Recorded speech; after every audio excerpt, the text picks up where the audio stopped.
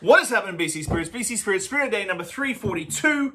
I've got something brand new this week. Not just brand new spirits, but a brand new distillery that I've never, ever tasted before. I've been really looking forward to tasting these guys for a really long time, but at the start of COVID, I don't believe they were shipping. You had to pick it up from the store in Fernie.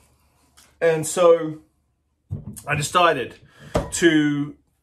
I check it up, and they actually have their e-commerce store all set up and ready to rock and roll. They ship. And so I bought a whole bunch of stuff. And so let's kick it off to start with. I got the Fernie Distillers vodka. You know what? Let's start off with the benchmark. It's the first time I've tasted this distillery. It's a wheat-based vodka, which you know how much I love wheat, if you follow along, of course.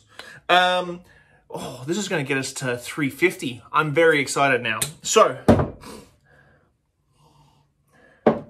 small little craft distillery up in Fernie. Super small. I think they're the only ones up in Fernie. Batch number 33, bottle number 73.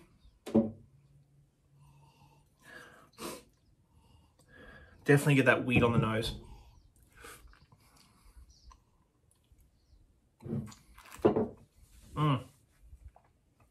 I think the one thing, if you're going to make a craft vodka in BC, going the wheat route allows you to be able to really make a very smooth, very easy drinking, very approachable spirit.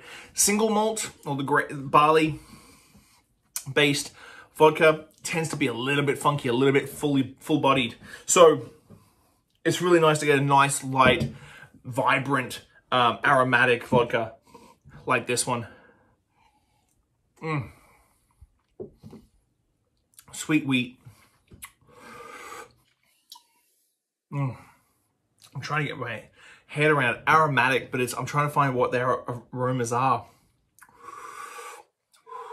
It's a fruity, sort of like fresh, like cut apple. A little bit of minerality in there, but nothing too crazy. But just a really nice, fresh rain, cut apple, sweet wheat sort of flavor profile. So, BC Spirits, Spirit Day number 342. So happy about, or 342. Or maybe it is 341. I have to check that up now. Damn it.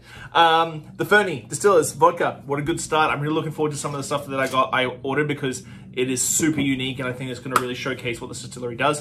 Thanks always for the support, guys. See you tomorrow. Bye.